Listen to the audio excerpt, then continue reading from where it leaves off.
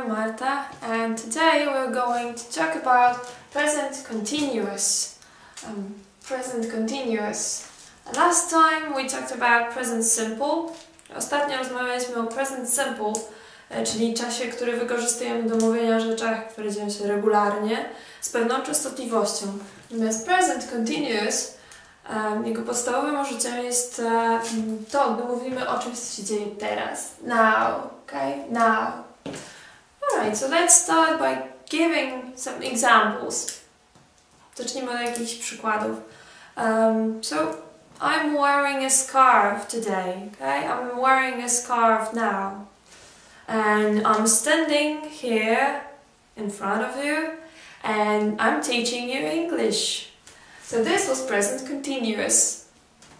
Te wszystkie zdania, których teraz użyłam, były właśnie w czasie present continuous, bo mówiłam o tym, co się dzieje teraz, w tej chwili.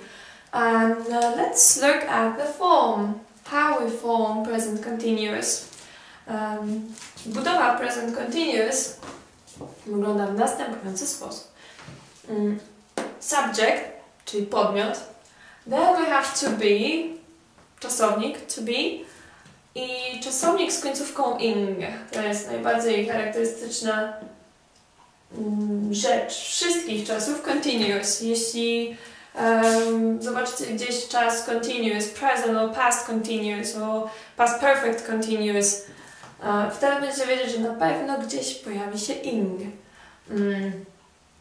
Okay, so subject to be and verb plus ing ending.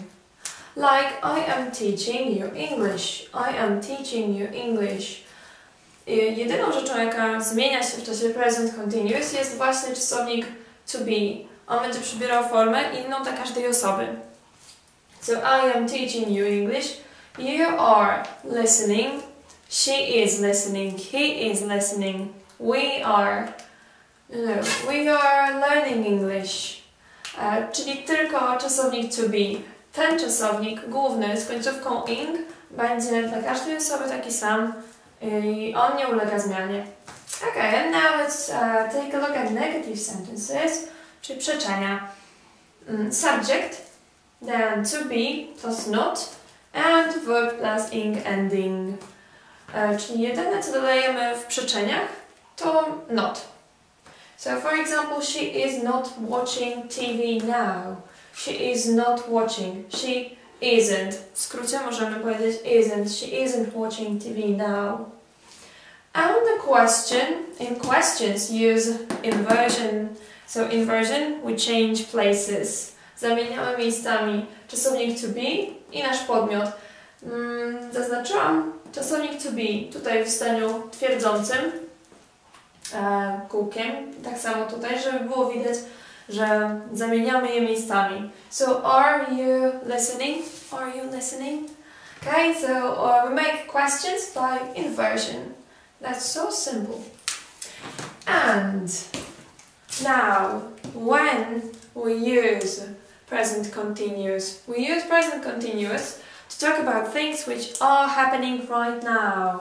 Now, czyli używamy czasu present continuous, gdy mówimy o rzeczach, które dzieją się właśnie teraz. Albo around now, ponieważ now tak naprawdę może znaczyć również this week, or this month, or this year, czyli ten tydzień, ten miesiąc, bądź ten rok. Po prostu coś, co się dzieje teraz, niekoniecznie w chwili mówienia i zapewne niedługo się skończy. To nie jest jakaś powtarzająca się regularna, permanentna sytuacja. So for example, I'm reading a very interesting crime story now.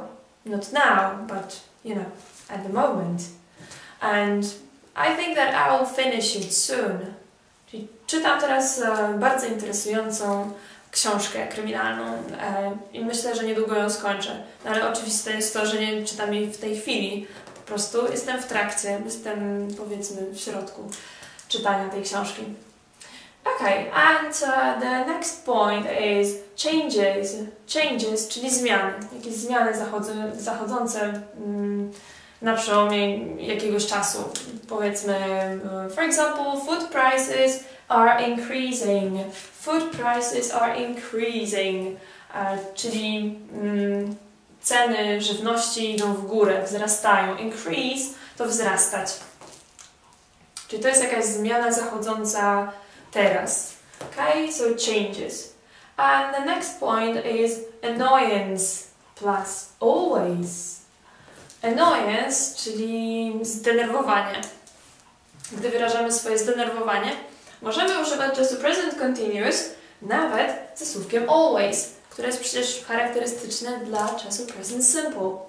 Ale w tym wyjątkowym wypadku możemy użyć present continuous.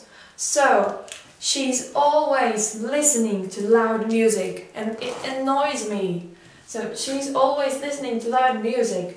Ona zawsze słucha głośnej muzyki i to mnie denerwuje, dlatego mogę wyrazić to właśnie czasem present continuous. And now we have organized future. But wait, this is present tense, czyli czas teraźniejszy, ale możemy go użyć do wyrażenia przyszłości. Rzeczywiście, present continuous możemy użyć do wyrażenia przyszłości, ale takiej zorganizowanej, zaplanowanej. So organized, planned future. Like for example, I'm visiting my grandparents this weekend. Odwiedzę swoich dziadków w ten weekend. To jest już prawdopodobnie zaplanowane. So, now or around now, changes, annoyance, as always, and organized future. Czasu present continuous nie możemy użyć z grupą czasowników tak zwanych stative verbs or state verbs. Do takich rzeczowników należą believe, wierzyć, think, uważać. Jeśli mamy na myśli to think, have an opinion, czyli uważać coś, a nie myśleć. So think, understand, rozumieć, love, like, hate, czyli te czasowniki wyrażające uczucia. Kochać, lubić, nienawidzieć. Or the basic verb to be. To be także nie używamy w czasie present continuous. Są wyjątki, ale o tym nie teraz. Want, chcieć. And know, wiedzieć. Także grupa czasowników wyrażających nasze zmysły, like smell, taste. This is this one. See and hear. Or feel. Okay? And sound. Te czasowniki użyte w czasie present continuous zmieniają swoje znaczenie. Natomiast w czasie present simple oznaczają smell, czuć, taste, próbować. Właściwie próbować to by oznaczało w czasie present continuous, a taste, jak mówimy, this soup tastes great, czyli ta zupa smakuje świetnie. Czyli smakować, może w tym sensie. See, widzieć, hear, słyszeć, feel, czuć and sound, brzmieć. It sounds great. To brzmi świetnie. Okay, so the most important things are ing, ending, to be, and that it's happening right now. Okay. All right. So thank you for watching the video and see you later.